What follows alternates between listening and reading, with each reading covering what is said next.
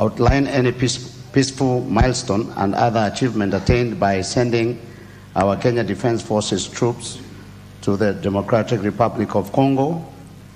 And number 2 is explain the exit strategy for our troops from DRC. Thank you, Mr. Speaker. Minister. Thank you, Mr. Speaker. And Mr. Speaker, I am appearing before the House in accordance with Standing Order 42, Section A to G. And Mr. Speaker, thank you very much. I'm coming back home. Mr. Speaker, the Kenya Defense Forces who are serving under the East Africa Community Regional Force are in DRC and more so in Eastern Congo, following a resolution of heads of state and government after admitting DRC to be a member of the East Africa Community in their 22nd Ordinary Summit of the EAC Heads of State and Government held in Arusha on 22nd July 2022, and it approved, among many other interventions, the immediate establishment and deployment of EAC Regional Force in Eastern DRC. Mr. Speaker, the mandate was to help deal with negative forces in the spirit of a collective security under a two-pronged approach, the political and the military track.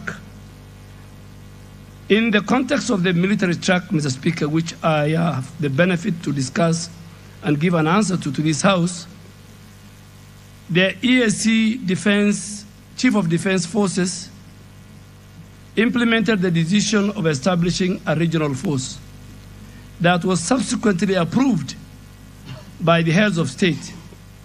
Thereafter, the Kenya Defense Forces deployed in DRC from August of 2022 to operate specifically in Eastern DRC alongside troops from the Republic of Burundi, Republic of South Sudan, and the Republic of Uganda.